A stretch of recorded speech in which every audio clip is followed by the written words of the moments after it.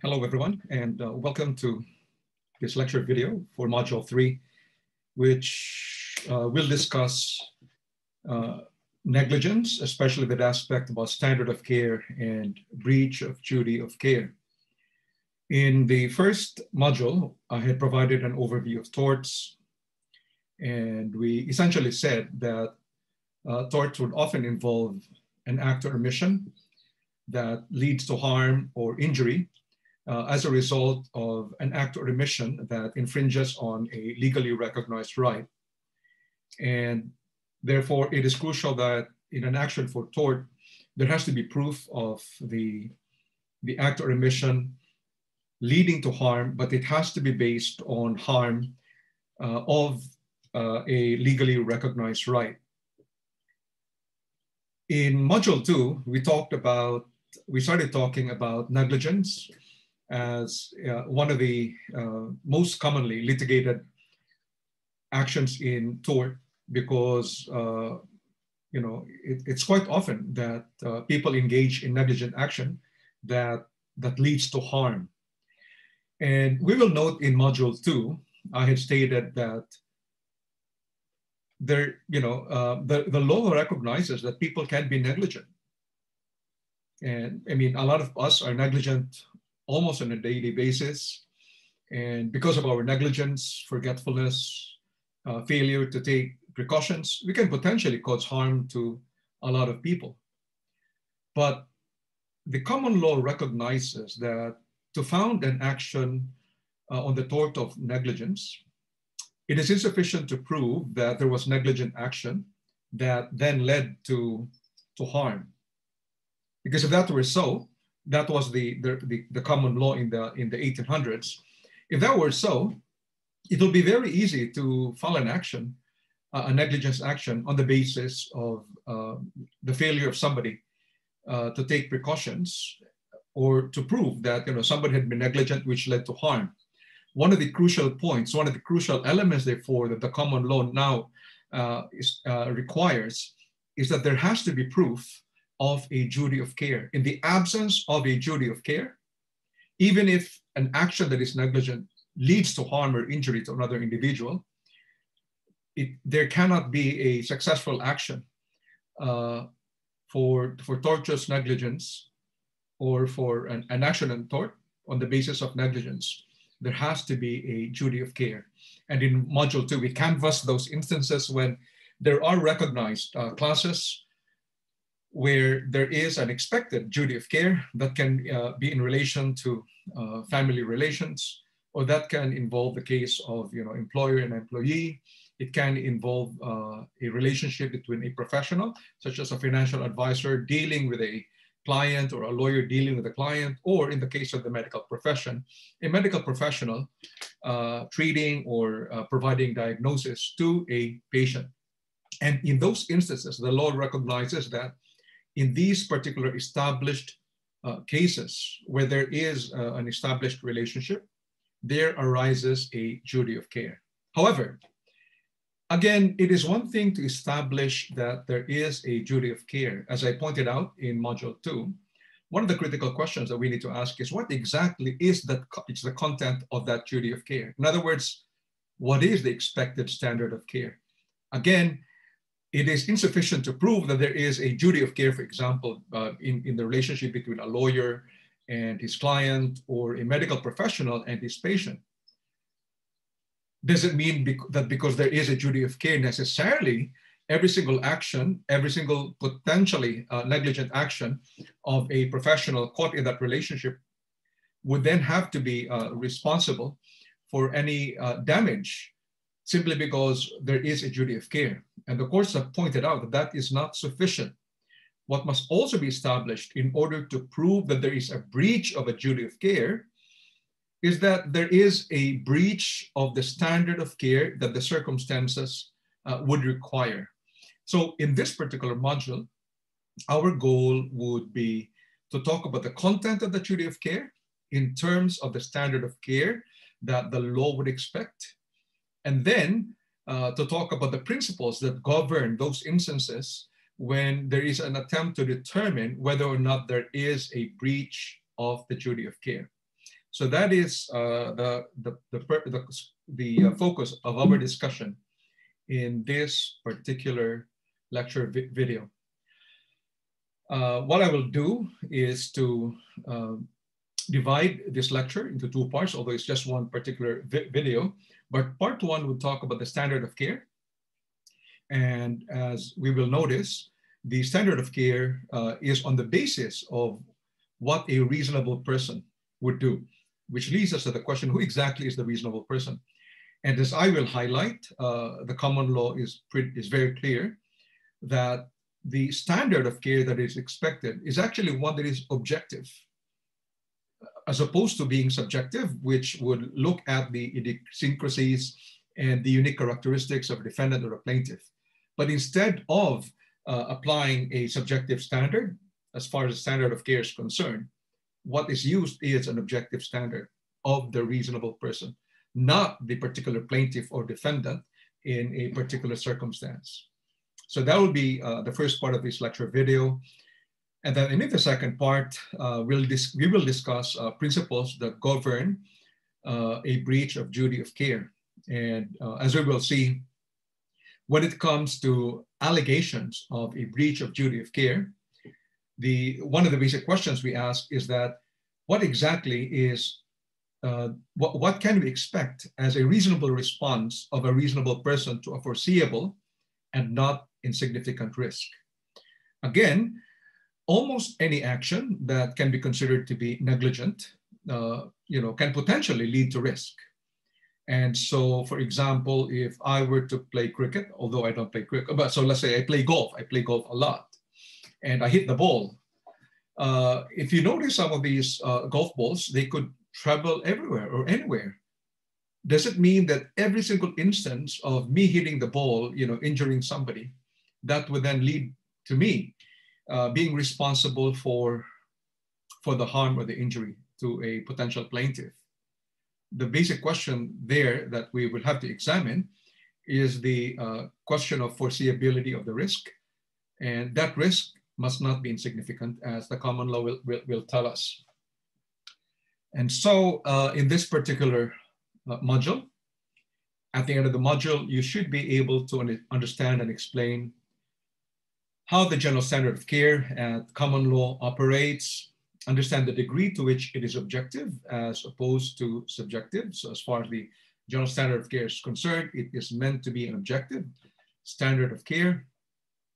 Explain the general requirements of the Civil Liability Act 2003 Queensland in relation to standard of care and breach of duty. And as I highlighted in the previous lecture videos, our focus would be on the Civil Liability Act of 2003 Queensland and not the Civil Liability Act of other jurisdictions or the Civil Wrongs Act of another state, because it's not possible to canvass and examine every single statutory intervention in relation to the law on torts in Australia.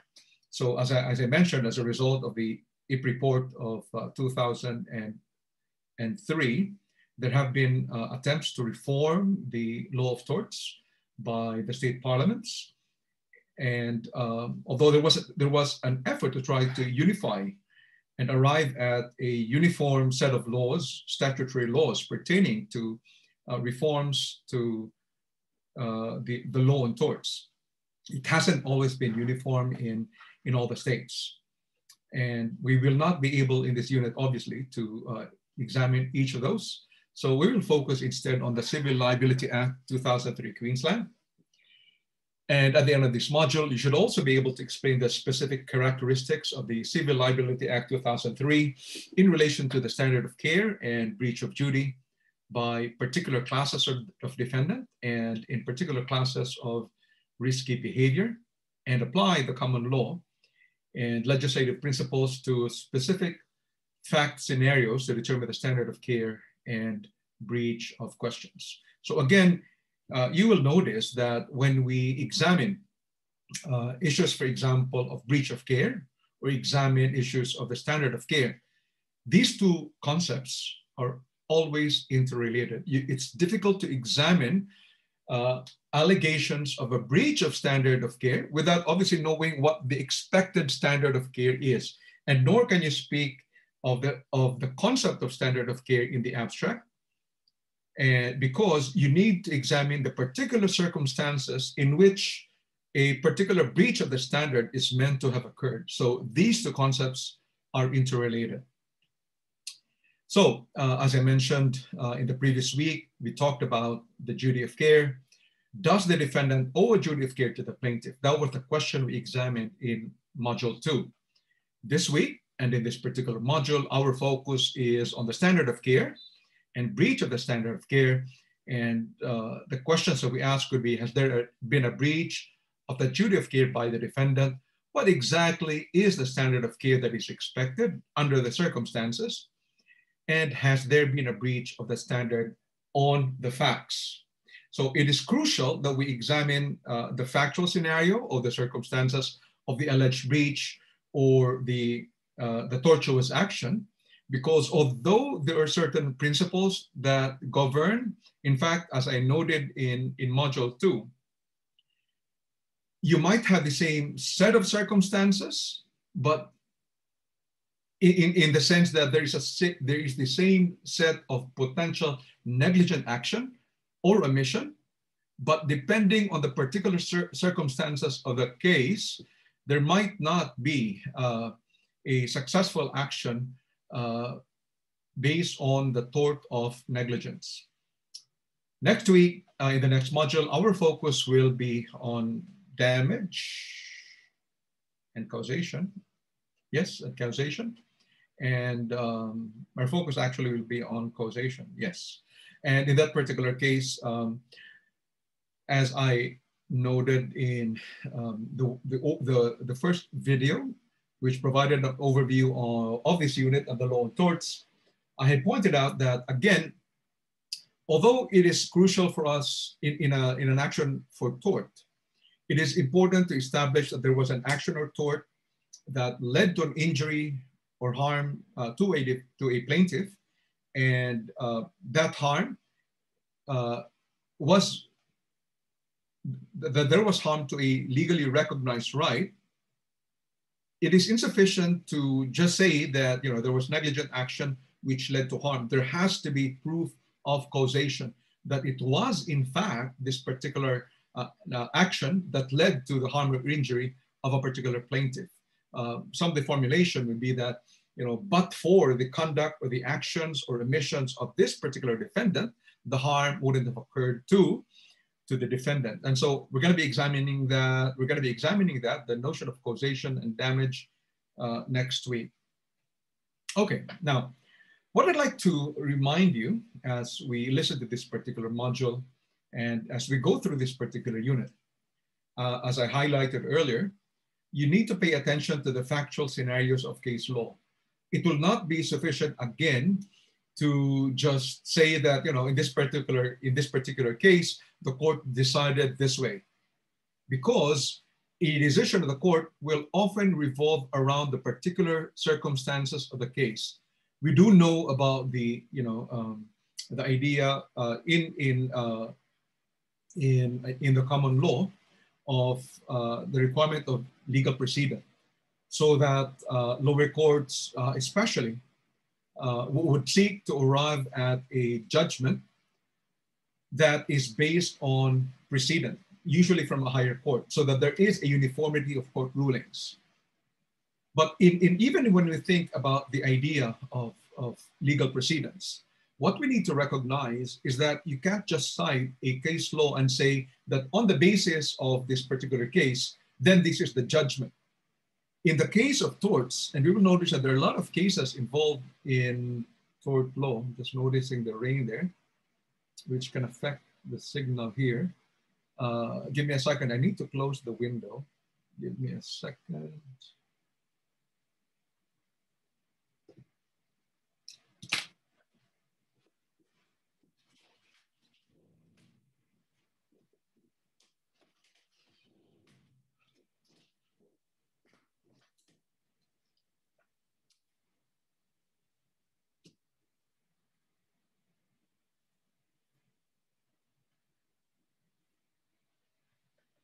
Okay, sorry about that. That was the first time I interrupted a recording of a lecture video, but it was raining and I felt that, you know, it may interfere with the recording. So as I was saying, you'll notice that in tort law, there are a lot of cases you will be going through. In fact, in this particular module, this particular chapter, chapter 3, has 110 pages devoted to it by the authors.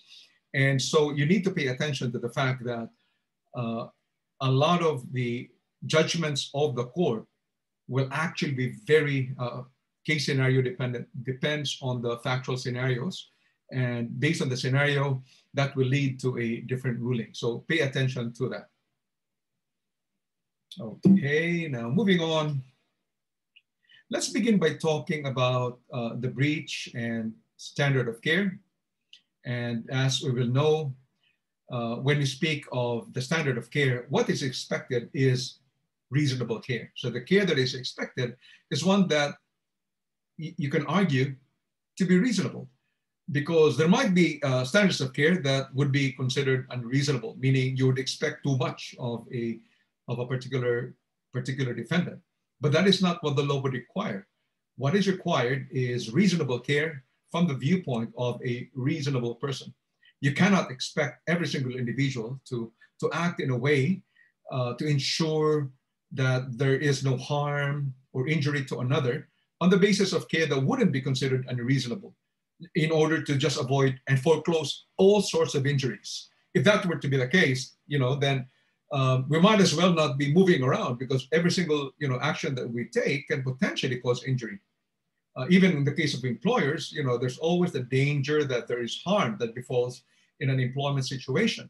But if we were to be too afraid of injury, then, you know, society cannot function. So what is expected is reasonable care from the viewpoint of an objective, reasonable person. As set out in Section 9 of the Civil Liability Act 2003 of Queensland, what the basic question that is asked is, what would a reasonable person do in response to a reasonably foreseeable risk of injury? So we talk of reasonable care in relation to a reasonable person, but it also has to be in relation to a reasonably foreseeable risk of injury. We will be discussing the notion of reasonably foreseeable risk of injury towards the end of this particular lecture video. And as I mentioned, as far as the standard of care is concerned, it is the standard of a hypothetical reasonable person, one who is of ordinary prudence and skill. So it's not going to be the standard of James Bond, for those who are familiar with James Bond, you know, somebody who is extremely skilled, or, you know, somebody. It's not going to be on the basis of a standard of somebody who's an expert, for example, in health and safety, who knows that, you know, about the dangers lurking in a particular environment. The standard that we talk of, as far as the standard of care is concerned, is a standard of a reasonable person who is, in the contemplation of law, is an ordinary person of ordinary prudence and skill, as we see later on. Now, what we should remember is that when we talk about the standard of care, as we see in the cases, the question of the standard of care is actually a question of law. What this means is that because it is a question of law, ultimately it is for the courts to determine what exactly is the standard of care expected in this situation.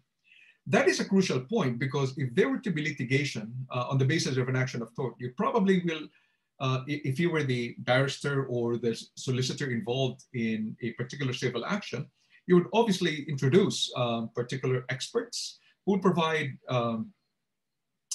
testimony in relation to a particular standard of care, in relation to a particular case or factual scenario.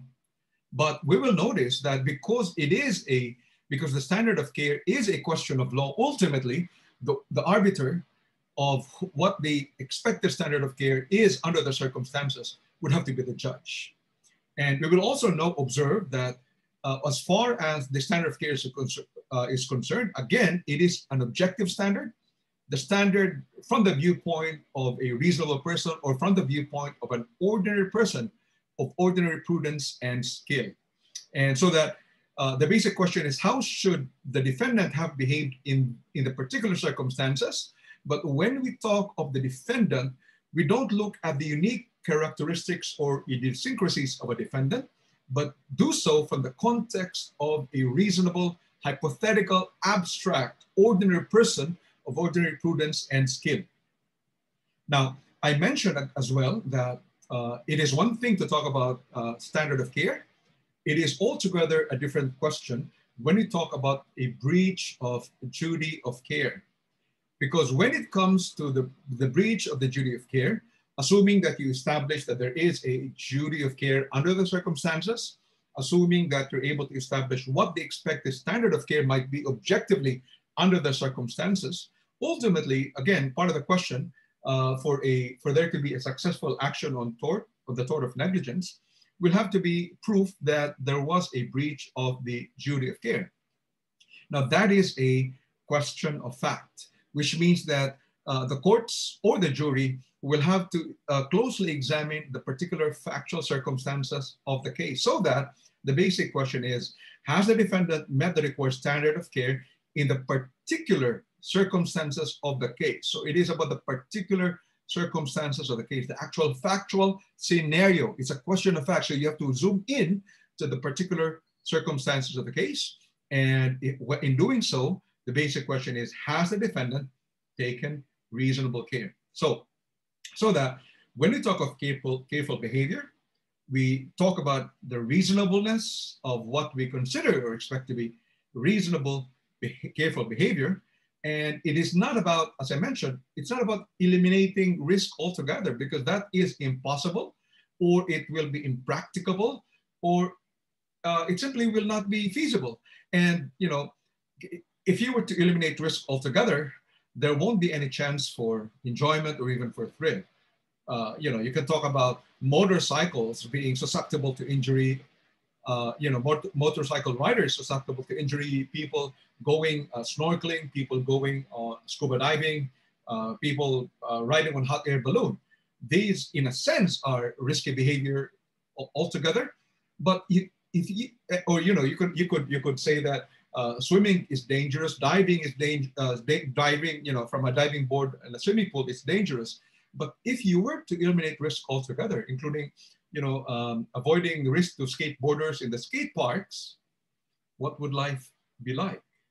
So ultimately, the basic question is, what is reasonable behavior that can be expected? Reasonable behavior in terms of trying to reduce or minimize the risk of harm.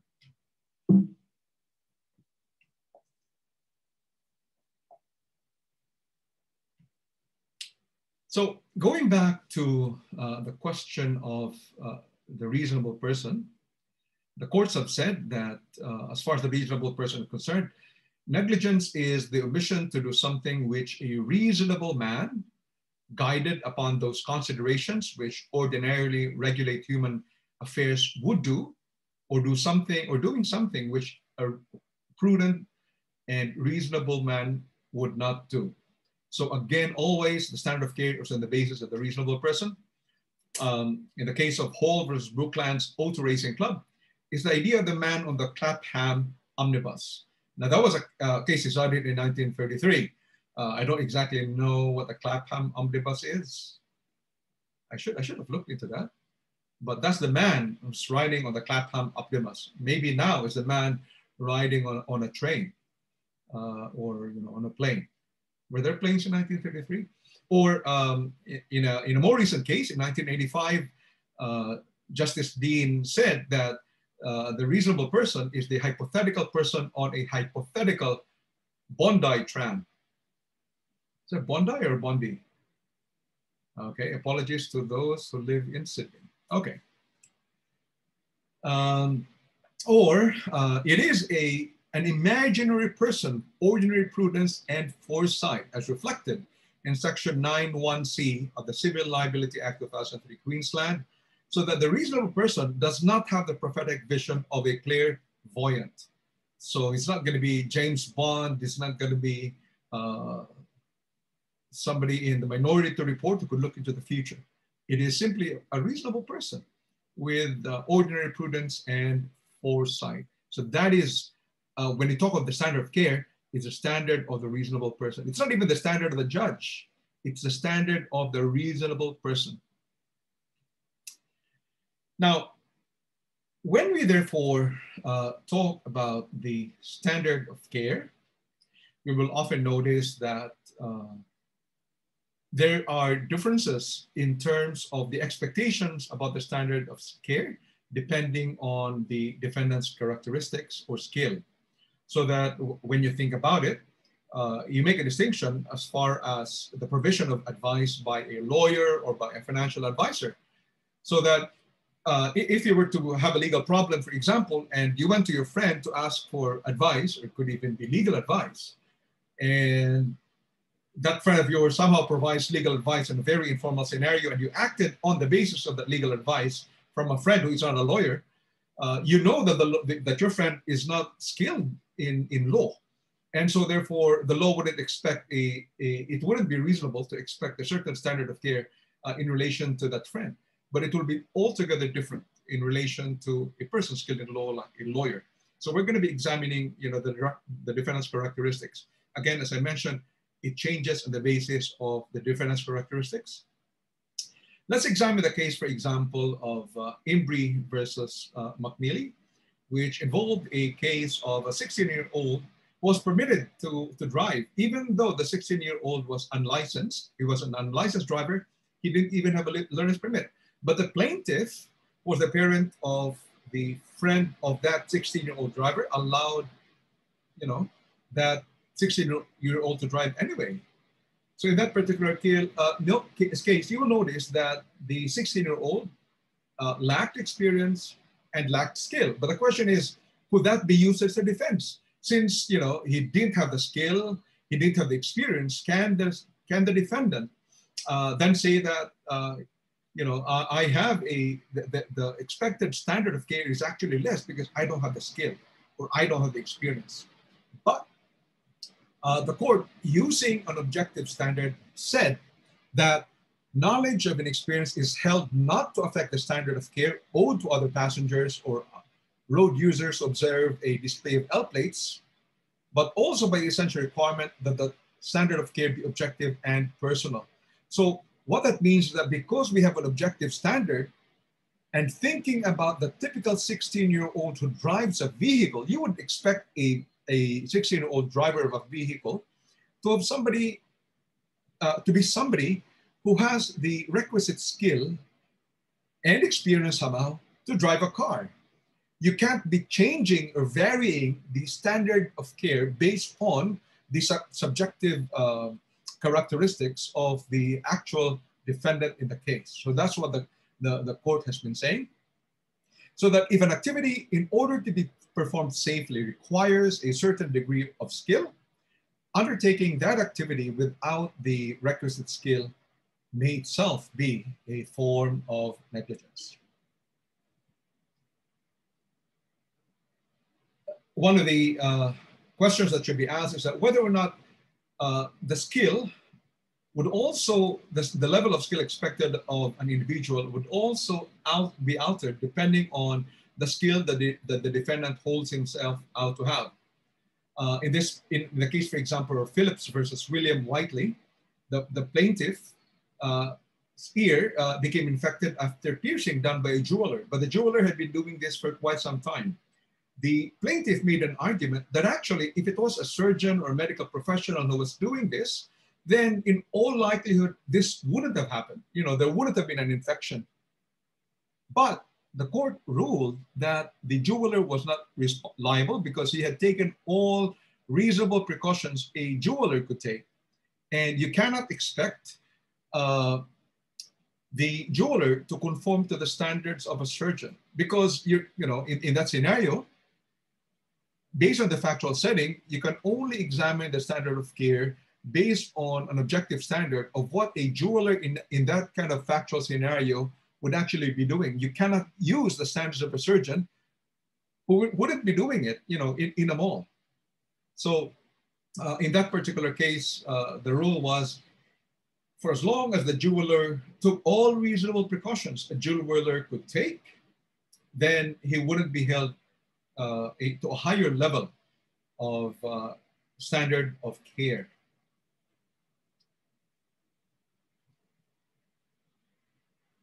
Now, if the plaintiff holds himself out as an expert, then in that case, he will be held, he will be expected, the standard of care that will be expected would be one of an expert person, in which case it will be the expert standard of care that would be expected, so that an unskilled defendant undertaking a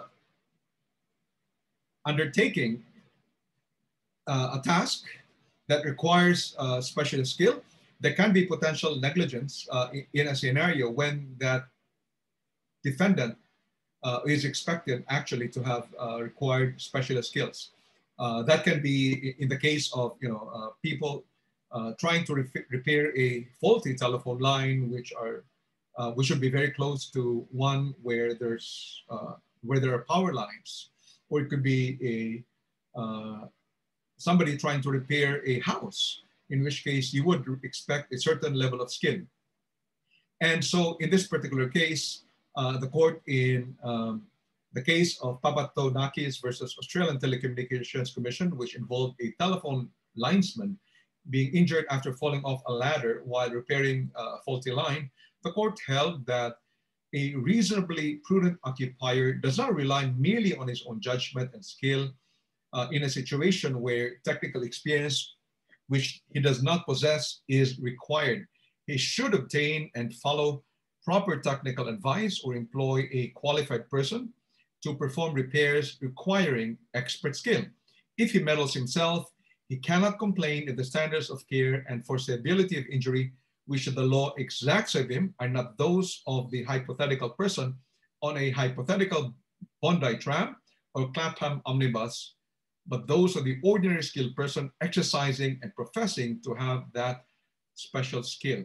So in that, it becomes pretty clear, therefore, that if there is a particular factual situation which requires a special skill, you would expect that a person who gets into that kind of situation or scenario would be one with the skills, with the specialist skills of a person who can find himself in that situation.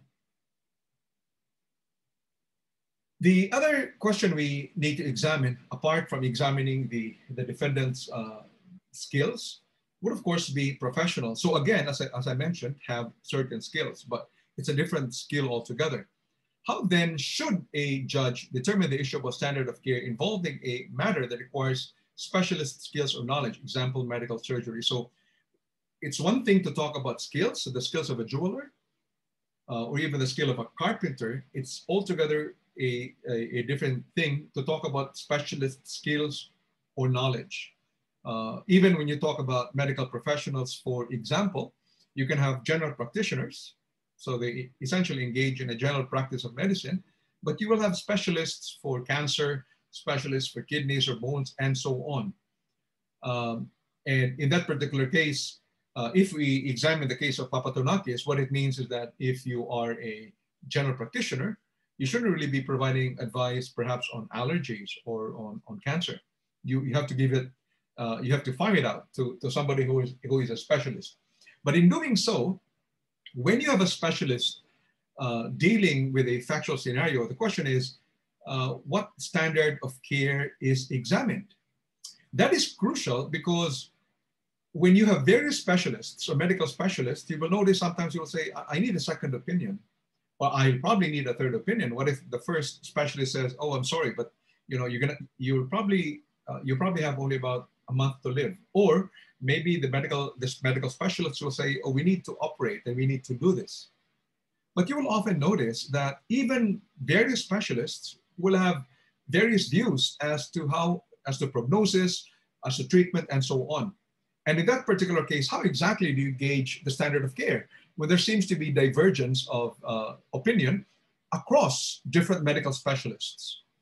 And in that particular situation, we can talk about the case of Bolam versus Friern Hospital Management Committee, where the court said that a doctor is not negligent if he acts in accordance with the practice accepted at that time as proper by a responsible body of medical opinion, even though other doctors adopt a different practice. The legal significance of the case of Bolam is that if there are some expert witnesses who say that the standard of care was correct or was the proper one that was generally accepted by the medical community, then the court will often arrive at a finding that there was no negligence, because in that case, the expert witnesses would be considered to be the responsible body. The problem, however, when you notice, remember, is that when it comes to the standard of care, I had already highlighted earlier that questions about the standard of care is actually a question of law. So that ultimately, the courts, as we will see, will make a final determination. They will not be bound by what expert witnesses actually say. Now, in the case of Rogers versus Whitaker, that should actually be a one-letter T. I'm used to double-letter T because my PhD supervisor from Auckland, who's now a professor at the University of Oxford, had a double T in his last name of Whitaker. Okay, but in matters involving provision of advice or information to a patient, the High Court said that in the field of non-disclosure of risk and the provision of advice and information, the Bolam principle has been discarded. So we will recall that as far as the Bolam case was concerned, it actually involved treatment. So when there is a question of treatment, again, the courts will generally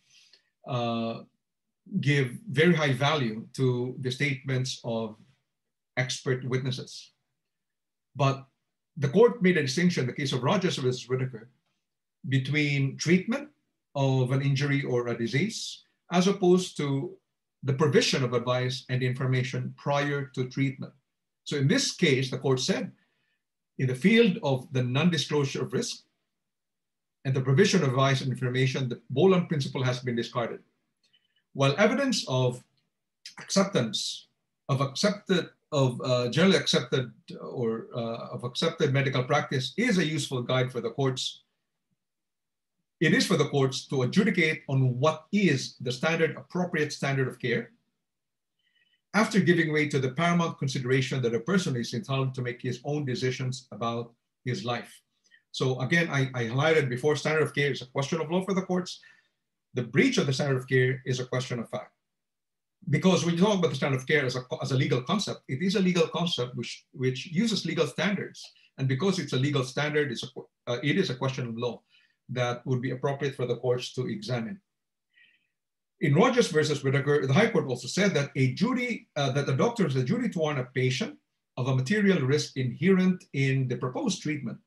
A risk would be material if, in the circumstances of a particular case, a reasonable person in the patient's position, if warned of the risk, would be likely to attach significance to it. So when we examine the case of Rogers versus Whitaker, put yourself in the situation of either being a doctor or a patient, likely like a patient. And you come to a doctor and say, doctor, I have this issue, what should I do? Can I ask for an ultrasound? Should I have this operated on?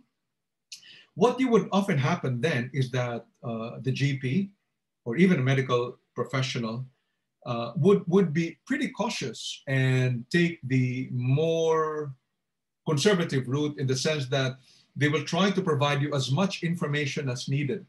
Because if a doctor to which a patient had gone to for advice or information, if a doctor fails to warn a patient of a material risk and that material risk then eventuated, then in that particular case, a negligent action could be taken against the doctor. So there is a duty on the part of a doctor to warn a patient of a material risk inherent in the proposed treatment. Section 22 of the Civil Liability Act of 2003, Queensland, now provides that a professional does not breach a duty arising from the, this is in the context of a professional generally, and we will notice Section 5, it doesn't really speak of a medical professional. Hang on, okay, yep.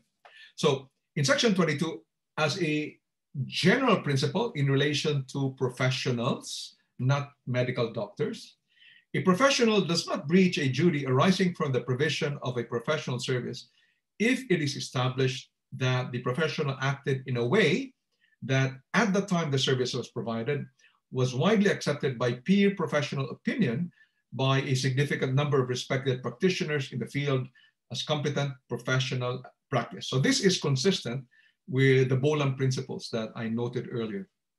However, in Section 2, it provides that peer professional opinion cannot be relied on for the purposes of this section if the court considers that the opinion is irrational or contrary to a written law. So again, this is a reiteration of the point that ultimately, when you talk about the standard of care, it is a question of law which the courts consider, but to the extent that the Civil Liability Act of 2003 displaces or overrides or tries to reform the common law of negligent action, if the court considers that the opinion of a general community of professionals is irrational or contrary to a written law, then the court is not required to rely on the opinions of peer professionals. In Section 5, subsection 5 of that particular section, Section 22, it provides that this section does not apply to liability arising in connection with the giving of or the failure to give a warning, advice, or other information in relation to the risk of harm to a person that is associated with the provision by a professional of a professional service. So again, especially in relation to the medical profession, we will notice in the case of Roger versus Whitaker that there is a duty. The common law duty continues or prevails, that when there is a risk of material harm inherent in a particular procedure, then there is a duty on the part of the medical practitioner or professional to provide as much information to a particular patient.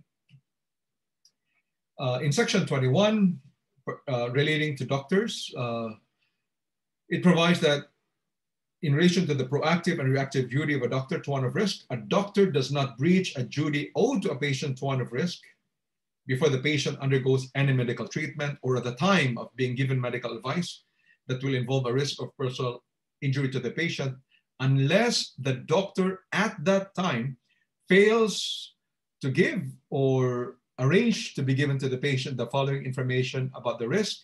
One, information that a reasonable person in the patient's position would, in the circumstances, require to enable the person to make a reasonably informed decision about whether to undergo the treatment or follow the advice, or information that the doctor knows ought reasonably to know the patient wants to be given before making the decision about whether to undergo the treatment or follow the advice. So the standard of care we expect of doctors is also encapsulated, therefore, in Section 21 of the Civil Liability Act of 2003, so that there is both a proactive and a reactive duty of a doctor to warn of risk.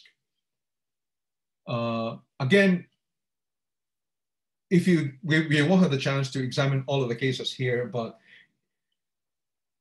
to what extent, so one of the basic questions is to what extent is a doctor under a legal obligation, both under the common law and under the Civil Liability Act 2003, to actually provide warning or risk of personal injury to the patient? Let's look at the COVID case scenario. We know that given the COVID pandemic, a lot of people are dying, not so much in Australia, but a lot of people have died. A lot of people not only have died, but They've also, undergone debilitating side effects as a result, or effects of the COVID-19 infection. And so therefore, what we know today is that there is an attempt at coming up with a COVID vaccine and trying to vaccinate the entire Australian community.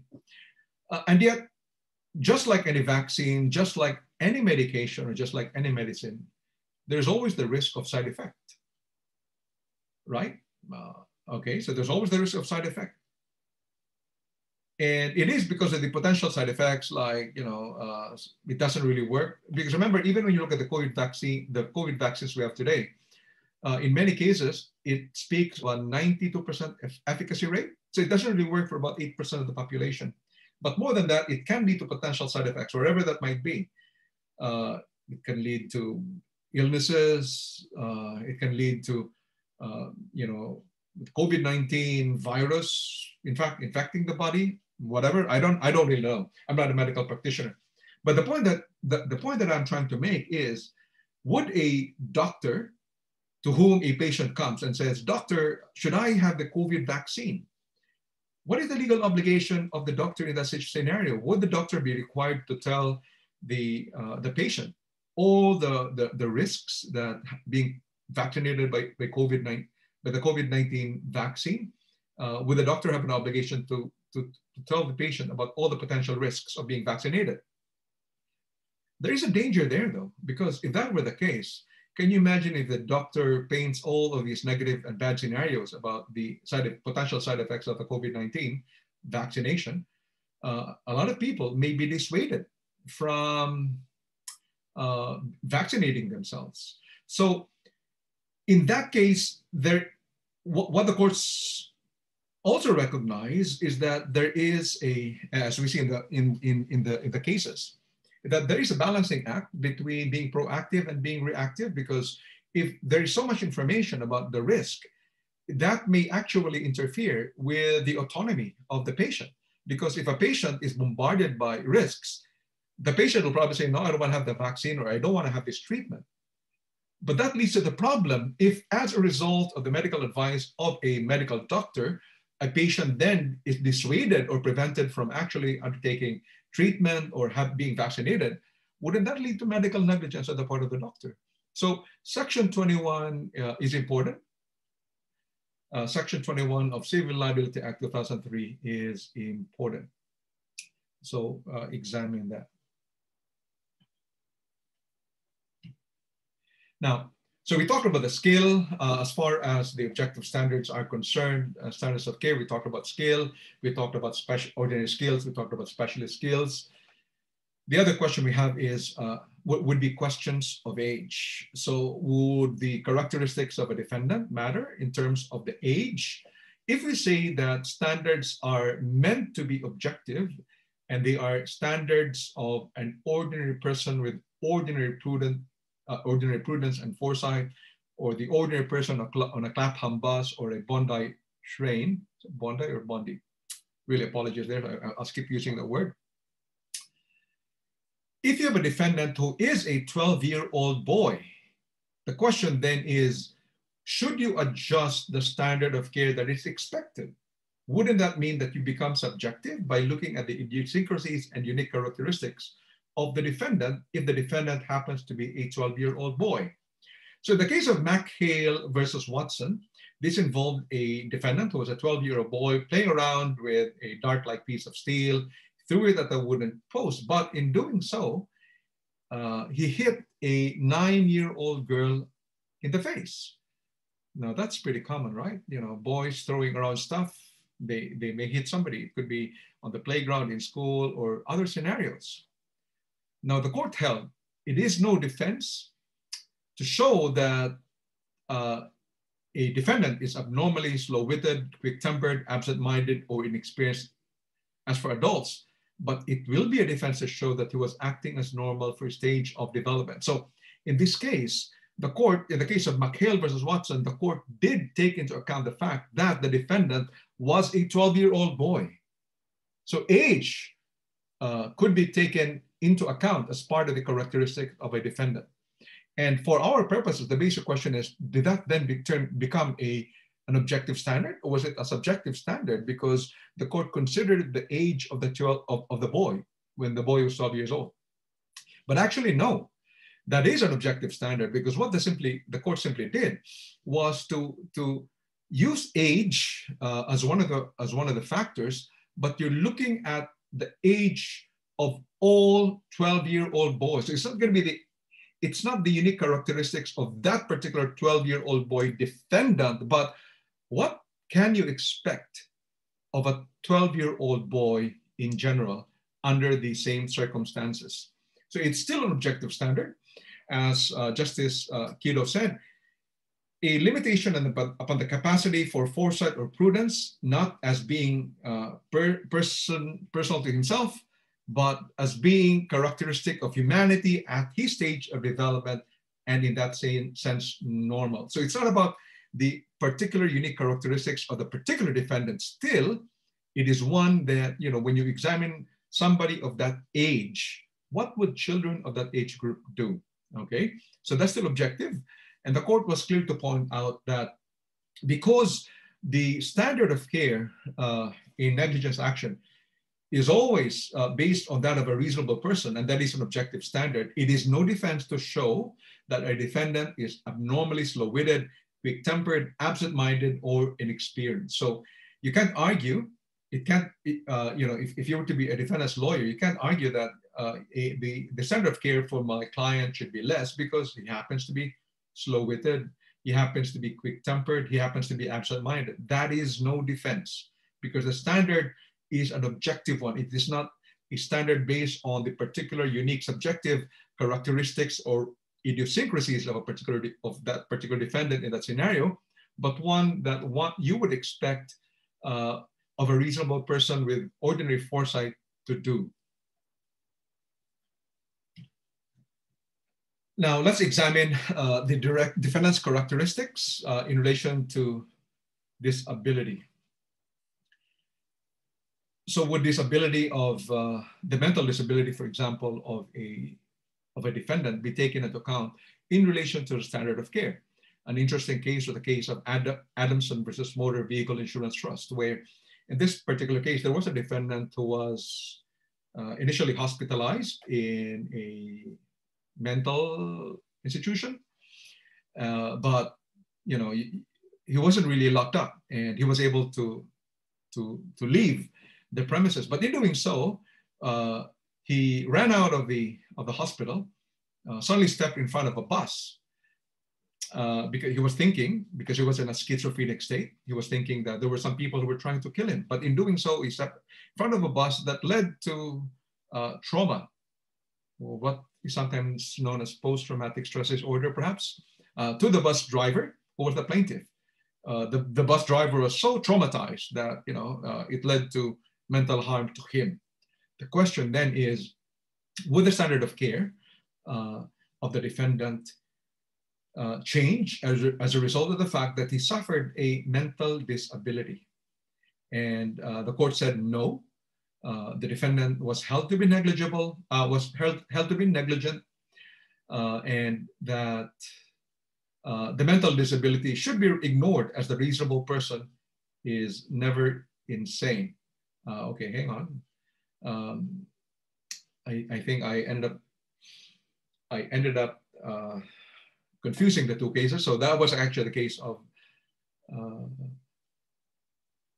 Carrier versus Bonham, when a schizophrenic individual jumped out in front of a bus. So that was the case. And the court said that insanity is a misfortune. It is not a privilege.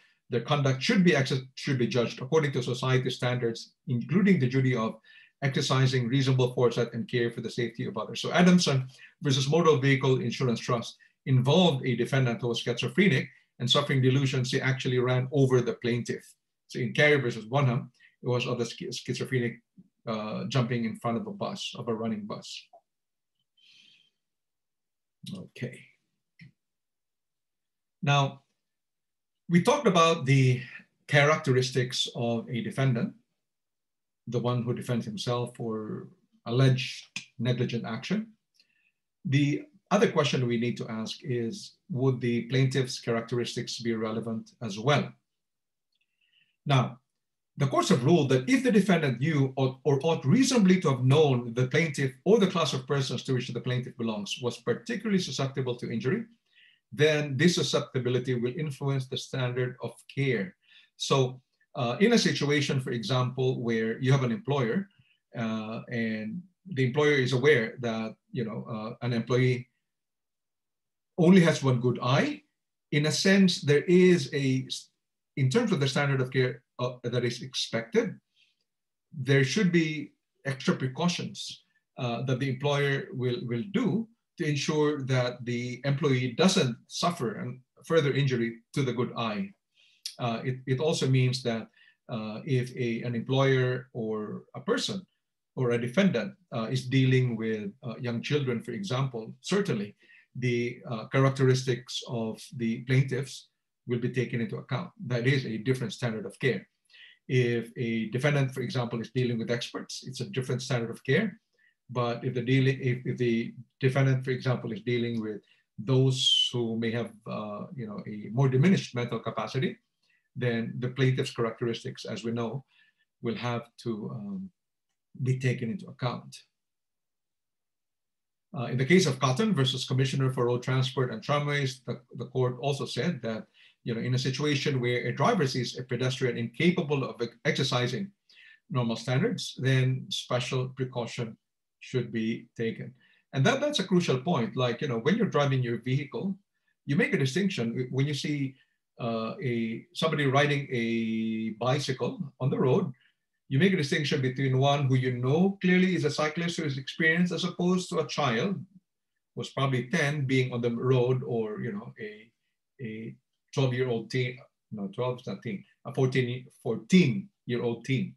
You're going to have to make adjustments in that scenario. Now, in McHale versus Watson, the court cautioned that any person under a disability is only required to take such reasonable care for his own safety as his capabilities permit. A one-legged man crossing a road is not expected in the face of danger to display the agility of a two-legged man. Again, if you were driving your vehicle, you see a pedestrian crossing the road, you make a distinction between somebody who seems to be normal, an able-bodied person, as opposed to somebody on crutches, or as opposed to somebody on a wheelchair. You're going to have to adjust your driving, so that in that situation, you will notice that you do take into account the plaintiff's characteristics, because somebody who is on crutches, you can't just expect him that, the moment that the pedestrian lights turn red to warn him that, it's going to be the green light for the cars will be coming. You can't just expect that person on crutches to suddenly just take off and run, right? Okay. Well, this is a long lecture. Apologies for that. Now, so we will also notice that the standard of care can also be dependent upon circumstances, so that in an emergency, it may be reasonable to take risks that would not otherwise be reasonable.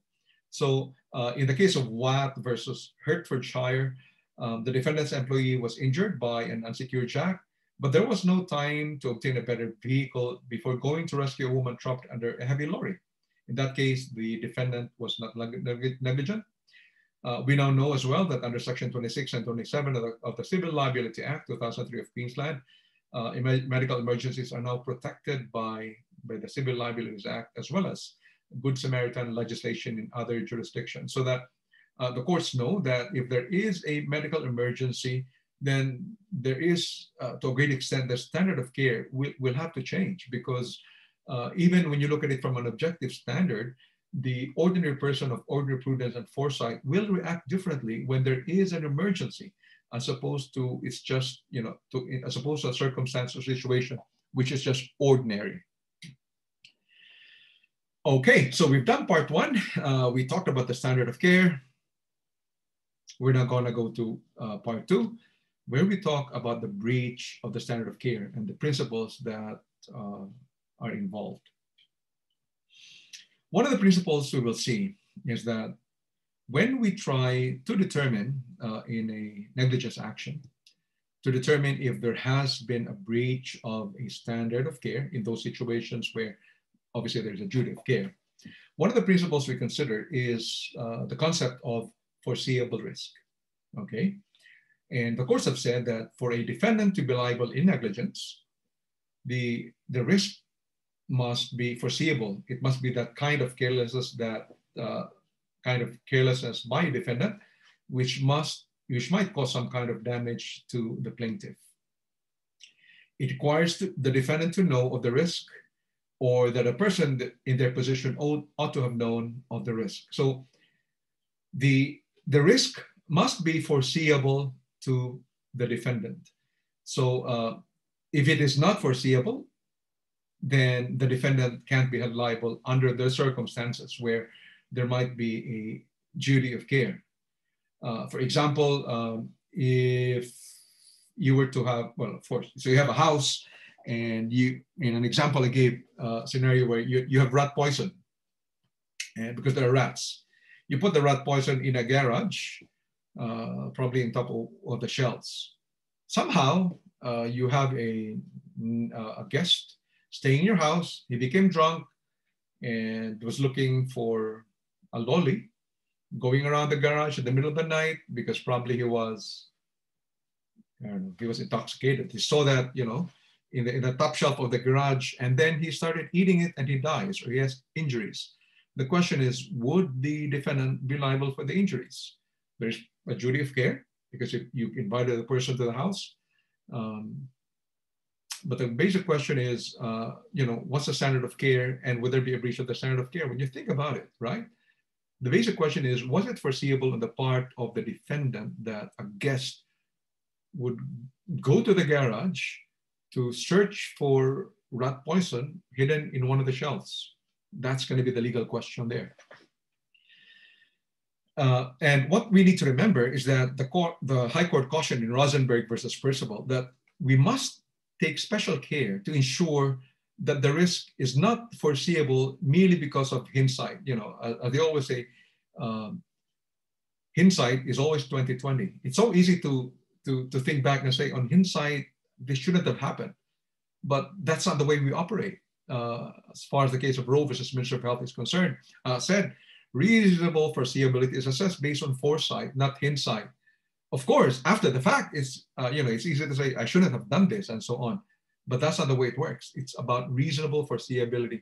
So in the scenario I gave, was it reasonably foreseeable on the basis of foresight that one can actually say, this rat poison, if I put it in the garage on the top shelf, is it reasonably foreseeable to foresee that a guest, while intoxicated, may go into my garage, look for that rat poison and eat it, right? So that's a question there. In Wyingshire Council versus Shirt, the court talked about the not far-fetched or fanciful test. In this factual scenario, there was an inexperienced water skier who was injured while skiing in shallow water near the signs which said deep water.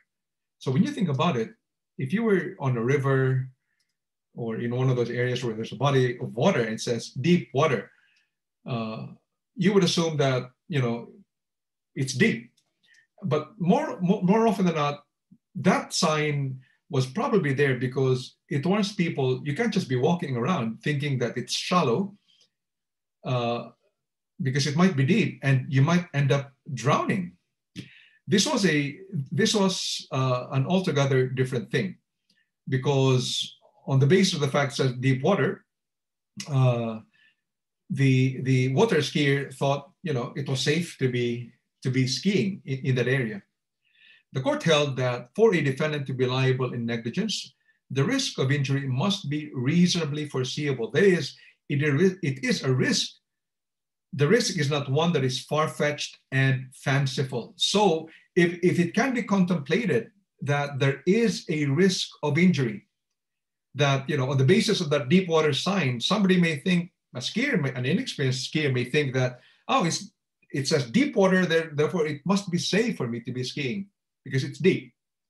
If it can be foreseen that there might be such an inexperienced skier being injured, then the defendant can be held liable, because the risk of injury on the base because of that deep water sign is not far-fetched and fanciful.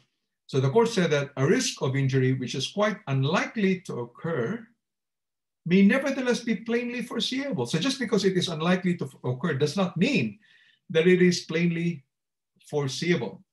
Does not mean that it is not foreseeable. Such a risk is not one that is far-fetched or fanciful. It doesn't follow that a risk which is unlikely to occur is not foreseeable. A risk of injury which is remote in the sense that it is extremely unlikely to occur may nevertheless constitute a foreseeable risk. A risk which is not far-fetched or fanciful is real and therefore foreseeable. Okay, now one of the other principles involved when it comes to the breach of standard of care talks about what is known as a calculus of negligence. When we talk about calculus, it's more like a mathematical formulation there. You take into account various factors. And so the court has pointed out that if a risk is foreseeable, the court doesn't just think about whether or not, was that a fanciful or not far-fetched risk of harm? Was that a foreseeable risk? That's part of the equation using calculus or mathematics. But the court must also consider what the reasonable person's response to the risk would be. So you consider other factors. You talk about the probability. What is the probability of risk? You look at the gravity of risk, but you balance it against the practicability of precautions, which are necessary to reasonably safeguard against the foreseeable risk, and you examine the social utility of a defendant's conduct. What that means is that, as I mentioned before, you can't really try to prevent all sorts of harm. That's not possible, right? There was always risk. Every time you step out of your house, there's always the risk of harm. In fact, driving a car is probably one of the most risky behaviors every day, given the number of deaths on the road or injuries on the road, as opposed to just riding a plane. But we can't stay in the house, but even staying in the house can be risky. What if, there is a plane that crashes and hits your house, or there could be a fire and so on. So risk is always there. The basic question that you ask is, although on the one hand, you look at the probability of risk and the gravity of the risk, so of course, the graver the risk because somebody may die, the greater is the standard of care that is expected. But on the other hand, you balance that against the practicability of precautions. Because trying to prevent harm can be pretty expensive, and it may not even be feasible. You also have to balance it against the social utility of the defendant's conduct. Because yes, the conduct of the defendant might be considered risky. You can talk about, skiing, scuba diving, hot air balloons, and so on. It may even be testing of a vehicle. But are you simply going to prevent the defendant from, undertaking these activities because of the risky nature of the venture? You have to consider it from the viewpoint of the social utility as well. What is the social value of the conduct of the defendant? So that's part of the calculus of negligence. This calculus of negligence, in a sense, is now found in Section 9.2 of the Civil Liability Act. But we proceed first from the Shirt formula, which was the case of Wyingshire Council versus Shirt, where Justice Mason said that the magnitude of the risk and the degree of probability of its occurrence, along with the expense, difficulty, and inconvenience of taking alleviating action and any other conflicting responsibilities the defendant may have, would be part of the calculus of negligence. And this is now encapsulated or codified in Section 9.2 of the Civil Liability Act, where there are 4 factors in the calculus of negligence. One is probability, the probability of someone being injured by the defendant's activity. 2 would be the severity of the injury suffered by the plaintiff. Certainly, if the severity of the possible injury is greater, then the standard of care is higher. The burden of practical alternatives, the availability and burden of practical alternatives open to the defendant, and the justifiability, the type of industry or activity that the defendant is involved in may carry inherent risks, dangers, or social utility. So you can't as far as statute is concerned,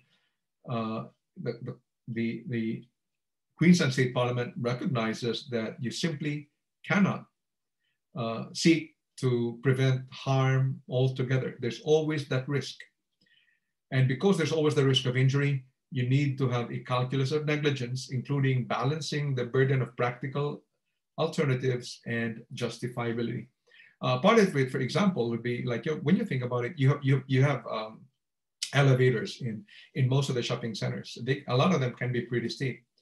Or it can be that when you look at, when you examine some of the shopping centers, which have multi-levels, somebody can fall off a second floor, even if you've got railings, right? Now, if somebody falls off that railing, does it mean that the defendant shopping center may be liable? Or what if somebody falls off an elevator? So with that, you know, there is the probability of risk. It's reasonably foreseeable. It's pretty severe when somebody falls off. But the question is, would the courts or the Queensland State Parliament hold the defendant shopping center to a higher level of standard and say that, you know, to avoid the risk of injury so that you don't become liable, put up high railings or glass so that it's impossible for anyone to fall off? But, you know, that one is, there's the burden of practical alternatives, but the second is justifiability. I mean, can you imagine a shopping center where you just block it off entirely, right? Okay. Now, so if you examine under Section 9.2, you talk about the probability of injury. It refers to the probability or foreseeability of the risk eventuating. In the case of Bolton versus Stone, the plaintiff was hit by a cricket ball and seriously injured. The ball had traveled 100 yards before hitting her, clearing the fence 17 feet high and 78 yards from the batsman. The ball had hit out of the ground only 6 times in 28 years. So in the case of Bolton versus Stone, the question was, would a cricket ball venue be held liable, given that there was always a risk of injury to one of the spectators there? But the court held that there was no liability because it wasn't, although there was a probability or foreseeability of risk, the risk of that particular thing eventuating was actually pretty minimal. I mean, how likely was it that the ball would travel 100 yards, clear the fence 17 feet high, and 78 yards on the batsman, when that only happened, 6 times in 28 years? You couldn't be expecting the venue to put up fences altogether so that everyone is safe. I mean, you can look at that in the case of baseball. It can also happen in the case of rugby, where after the scrum, somebody may kick the ball and into the stands. But what if in doing so, a child, there might be a baby as a spectator, but are you going to be putting up all those railings just to prevent the risk of injury?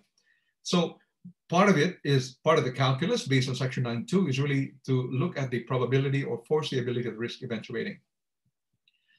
In the case of Roads and Traffic Authority of New South Wales versus Dederer, this involved a 14-year-old boy who dived off a bridge, striking a sandbar, but that was a sandbar which often shifted according to the side. So in fact, that particular plaintiff, that boy, had seen other kids doing it. And, we see it happen, I think, all the time, where kids jump off the jetty because they think it's safe. But was there an obligation on the part of Roads and Traffic Authority of New South Wales to prevent this by putting up railings and fences to prevent kids from jumping off? There were signs already that said there should be no diving. And the court said that there was no liability on the part of the defendant because although the magnitude of the risk was self-evidently grave, the probability of that injury occurring was, however, low because previously no one had been injured when they jumped off the bridge. Okay, there's also the question of the severity of the likely injury. So if the risk of damage is greater than what is normal, then the obligations of the defendant, potential defendant, will be higher. So there will be a higher standard of care that would be expected in the case of Swinton versus the China Mutual Steam Navigation Company Limited, because the wharf laborers were involved in handling cargoes of mustard gas, and mustard gas is really deadly. Then obviously the defendant had higher obligations given the unusually serious nature of the risks. And the other cases there. Okay, so I don't have to go through them, they're on the slides. As I mentioned, part of the negligence calculus talks about the burden of taking precautions.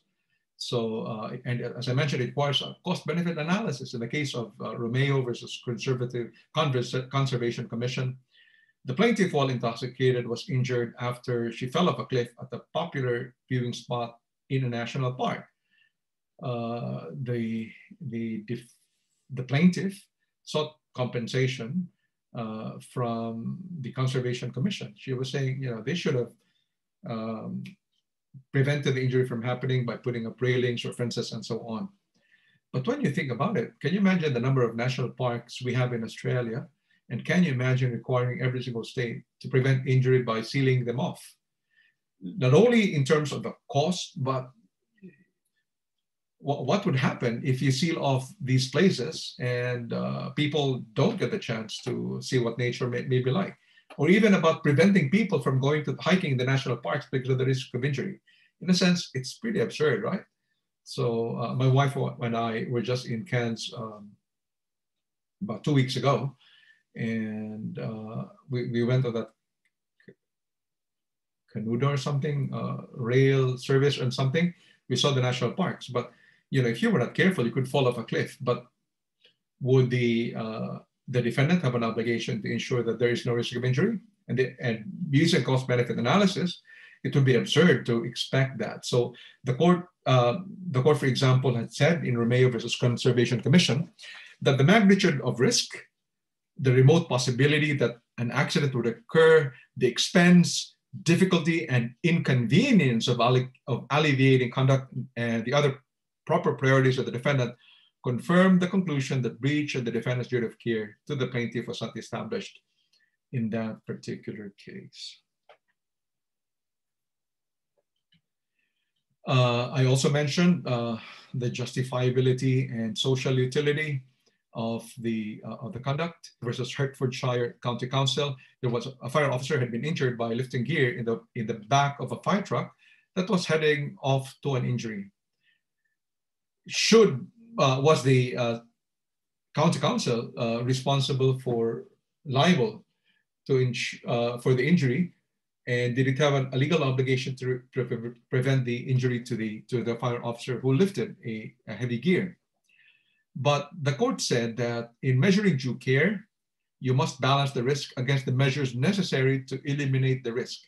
You must balance the risk against the end to be achieved.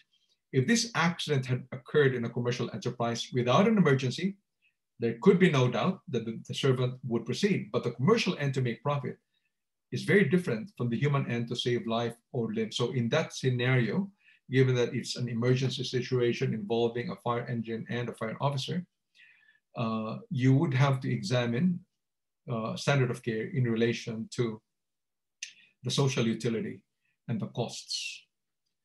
In E versus Australian Red Cross Society, the defendant had supplied HIV infected blood, but the court ruled that the emphasis should be placed on the effect certain precautions would have had on blood supply if there was a requirement that the potential defendant had to be overly cautious about supply of blood. We might run out of blood supply, emergency blood supply. So in this case, the court said that to take into account the effect upon the blood supply is to say that a person in the position of the respondents was entitled to give priority to the interests of all blood users. And everyone in the community is a potential blood user over the interests of the relatively small number of individuals who might receive infected blood. To so say is to make the present applicant bear the burden of protecting the wider public interest. Finally, we talk about obvious risks, and as we know, this is also now in the Civil Liability Act. So that the rule is that there is no proactive duty to warn of obvious risks. Obviously, risks may be in relation to you seeing that there are towers I mean, there are power lines. That's an obvious risk. When you go scuba diving, when you go skydiving, these are obvious risks. And because they are obvious risks, there is no, for example, the statute provides that there is no liability for personal injuries suffered from obvious risks of dangerous recreational activities. A person is not liable in negligence for harm suffered by another person as a result of the materialization of an obvious risk of a dangerous recreational activity engaged in by the person suffering harm. Same can be said if you've got fences surrounding, power lines, that is an obvious risk. If a person decides to climb over the fence, knowing there are power lines, and starts to climb up the power lines because, there might have been a kite that got caught in the power lines, that is an obvious risk. What is an obvious risk under the statute? It is a risk that in the circumstances would have been obvious to a reasonable person in the position of that person. Division 3 of the Civil Liability Act 2003, Queensland, talks about the assumption of risk, and we should examine this. It's a provision. The provisions are intended to reduce findings of liability, discourage potential claimants from instituting proceedings, and encourage personal responsibility for the harm suffered. So you can examine section 13 to section 19. And so at the end of this module, you should be able to understand and explain how the general standard of care at common law operates, understand the degree to which it is objective as opposed to objective, explain the general requirements of the Civil Liability Act 2003 Queensland in relation to standard of care and breach of duty, explain the specific requirements of the Civil Liability Act 2003 Queensland in relation to standard of care and breach of duty by particular classes of defendant and in particular classes of risky behavior, and apply the common law and legislative principles to specific fact scenarios to determine the standard of care and breach of questions. And with that, I thank you for watching this video, and I'll see you again.